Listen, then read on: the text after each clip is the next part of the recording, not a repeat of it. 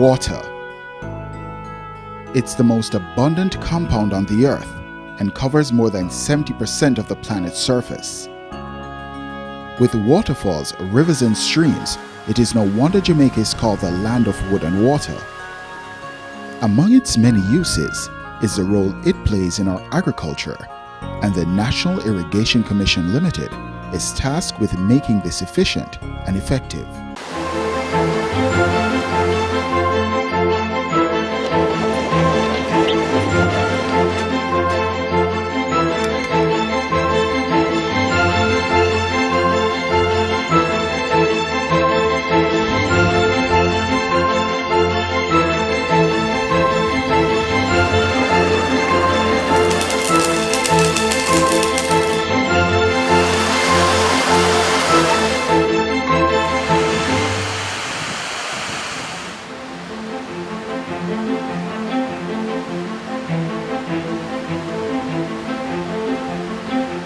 Well, in 1986, the NIC was established with the principal reason for developing the irrigation systems in Jamaica. Because at the time, a number of irrigation entities existed, and the then government of the day felt it was prudent to ensure that there was one central irrigation authority to effectively manage the whole process of irrigation and the delivery, the service delivery to customers. The mandate of the NIC is to use available resources to develop irrigation systems and to provide the most efficient and effective service possible to the agricultural community.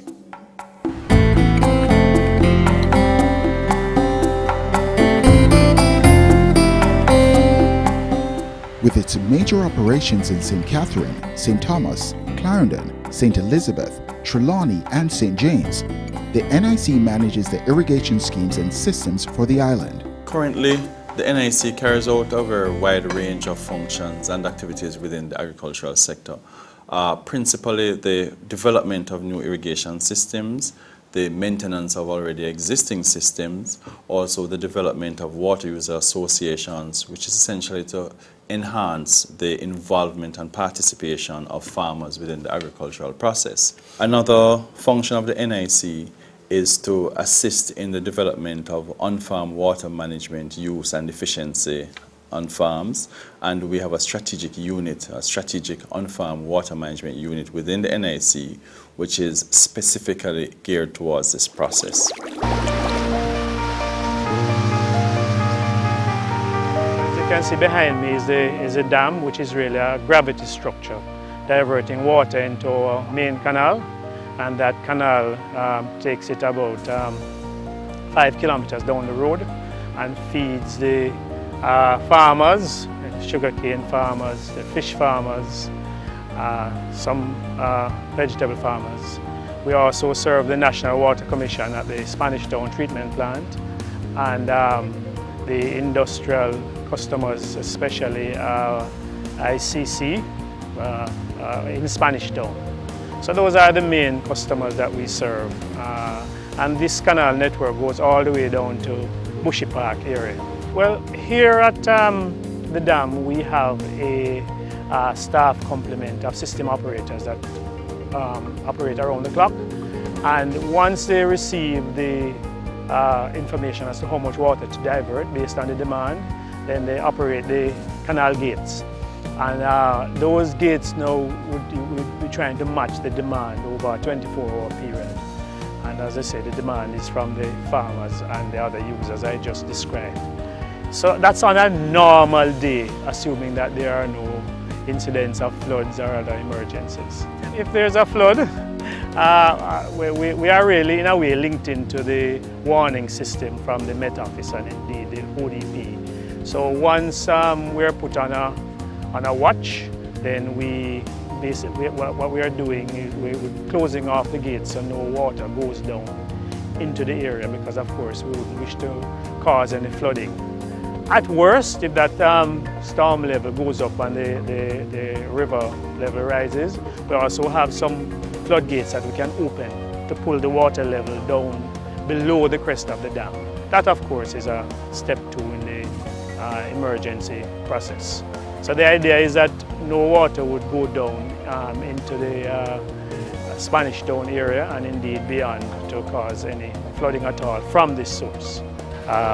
Maybe their canals would probably get some drainage flows in it, but not so much from the real corporate. At the heart of its mission, it's a service it provides for its many customers. Service is delivered through 2 main areas: the On-Farm Water Management Unit and the Operations Center. The On-Farm Water Management Unit is responsible for soil moisture testing, farm water management, water quality monitoring, water demand survey, and advisory services. The Operations Center, through its mechanical, electrical maintenance and workshop units, effects repairs to the system and makes measuring devices and flow control structures. Separate and apart from the farmers who are our principal customers, we also provide water to some commercial entities such as the National Water Commission. We provide untreated water to them, and they in turn process it and provide potable water to residential customers. In addition, we provide water to shrimp farmers, livestock farmers, and we also provide water to the salt factory in St. Catherine area. So we do have a wide customer base in terms of our delivery offerings, and for these different customers we do have different rates. Through various irrigation methods, the NIC ensures that farmers are able to produce the best yields. I am imploring NIC to really bring in the new system which they are thinking about, that the farmers, and not only myself alone, but the farmers along the line coming towards me will be benefited, and all Jamaica will eventually benefited from the new system, which will be increasing yield, providing more sugar for the country. Well, it has helped quite well in that we now have water on the land. There was a problem before in farming because farmers could not produce because they had to depend on rainfall. And as you know, rainfall is very unpredictable. And this area is a fairly dry area.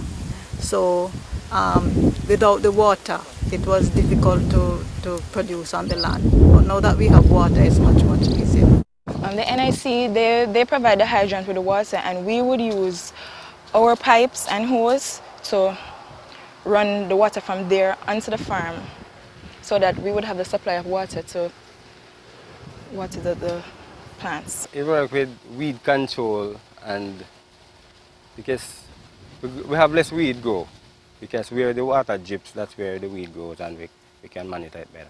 How does it help? It enhances the farm a lot. Tell me how. Well, it saves time. In terms of, take for example, I'm fertilizing here now. I have 4,000 plants in this field. And if I should employ somebody to fertilize it takes me about 3-4 days. And it's going to take me an hour. So you see the vast, you will save money and time. If the farmer can get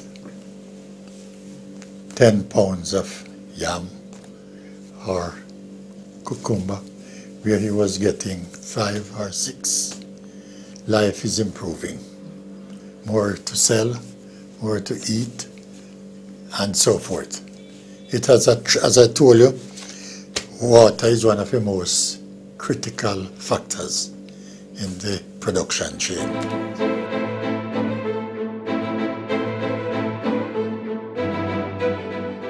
The organization's commitment goes beyond what it provides for the farmer and extends to farm families and farming communities. The NIC has therefore embarked on a major project to reduce the cost of water to its customers and improve its customer service delivery. Our principal challenge within the NIC is energy. It affects us in 2 ways. One, our own cost of operations generally right across the organization, and secondly, in terms of the rate that we have to charge our farmers for water. Because if the NIC is to be sustainable at all, we have to, pass these rates on to our customers as part of our cost recovery strategy. So we're seeking to embark on energy conservation methods. But whereas I spoke to you earlier about the major project which is for the the research and development of a wind turbine system, we also are faced with that energy challenge right across our offices. And so we are constantly embarking on making more efficient our internal energy systems. Crucial to improving the efficiency of our water use is the promotion of drip irrigation systems. The rainwater harvesting project is a pilot project really here, which look at capturing rainwater, which, as you know, is free, storing it, and providing the facility, efficient facility of using it to enhance agricultural production among small farmers. It helps me in so many ways. For example, you see now that the melons are crowding up, I don't have to walk up and down in it to do the watering. So my vines get to roam as free as possible. As you can see, the vines are fresh now because they are not being disturbed by anything in any way. So the drip system works wonderfully. In addition to workshops and demonstration plots, farmers are encouraged to attend farmers' field schools. These schools are focused on guiding farmers through hands-on experience in field observation and season-long research in taking a crop from planting to harvesting. The NIC has also established a research center in Hounslow in St. Elizabeth. The approximately 6 acres of land was assigned by the Ministry of Agriculture and Fisheries and is used to introduce farmers to the proper and most efficient methods in growing crops. The center's demonstration plot is used to investigate the different methods of pressurized irrigation systems and the improved technology that will allow farmers to produce crops economically and efficiently.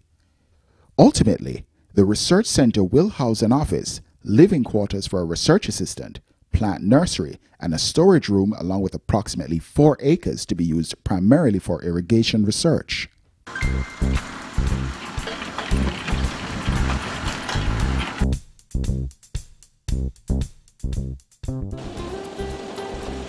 We're working on completing an IDB project, and this covers the project areas of Yalas, Colbeck, and the New Forest area. The Colbeck project area, whereas their irrigation system is already in place, but the agricultural aspect is currently being undertaken by us to ensure that our irrigation systems that are already developed in that area are fully utilized and the farmers can benefit from these systems efficiently as possible. Currently within the Yalas area and the New Forest areas, we are in the process of completing approximately some $470 million of projects which have commenced last year, and we're seeking to complete these projects by October of this year, with I think the final phase of the New Forest project to be completed by sometime December, early January. The stakeholders are very welcoming of the project because they see the inherent benefit of having such a project in their respective communities. In fact, in Yalas, we visited the development in Yalas, and questions were being asked as to when we will be able to expand that particular network. So the stakeholders, they see the benefit. Some, in fact most, can't wait for the systems to be commissioned, because we still have persons in Jamaica who are very much interested in farming, and they know that without proper irrigation systems they won't be able to farm in the manner they would want to do in a cost-effective way. Another project which is this one is not short term, it's sort of a longer term. We have a very strong collaboration with National Environmental Planning Agency, NEPA, and this speaks to the whole management and maintenance of the drainage areas, particularly along the Black River, where we jointly operate boat and coxswain for the cleaning of river and maintaining, not just, we try and maintain that river in a state which is very environmentally friendly, and we work with them to, in that instance.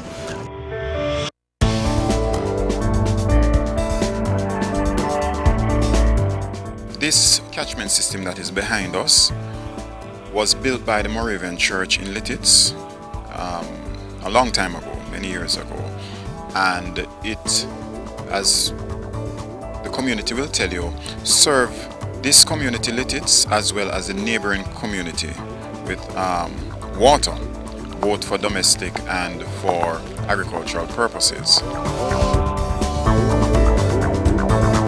The UNDP, United Nations, and the Forestry Department undertook this project in terms of rehabilitating it under the theme of sustainable land management, capacity building for sustainable land management. And hence the NIC was given the responsibility of undertaking the project management duties for this particular rehabilitation work here. Apart from the rehabilitation of this rainwater catchment system, we also developed 4 demonstration plots. What we are aiming to achieve is to change the attitude of farmers through capacity building. So the project itself is not only about rehabilitating the rainwater catchment system to provide water for farmers, but it's also geared at training farmers, educating them in proper land management practices, proper irrigation technique, and also the entire business of crop care and crop protection. Central to the NIC being effective in meeting its strategic objectives is its dedicated staff. I'm supported by a very strong team, a very strong, knowledgeable and experienced team and well-qualified team who have been with the organization for years. I have an engineering core team because, you know, NIC, although we have a strong administrative team, it's our core business. It's the engineering aspect of our operations, and we have a strong team headed by a director of engineering and technical services. We also have a project unit, which is directly responsible for the implementation of these projects from IDB, CDB. We also have, and that's headed by a project director as well. We have a finance director in place who takes care of all our budgetary requirements, our corporate planning, and that kind of thing. We have a pretty broad-based team, but at the heart of it, though, is the willingness and the effort that the team puts in. We must function at all times as a first-class company, providing first-class service, and what that requires is a strong and talented team, which I'm proud to say that we do have within the NIC. The National Irrigation Commission Limited, developing and sustaining an efficient irrigation system in Jamaica while transforming the lives of farmers and farm families.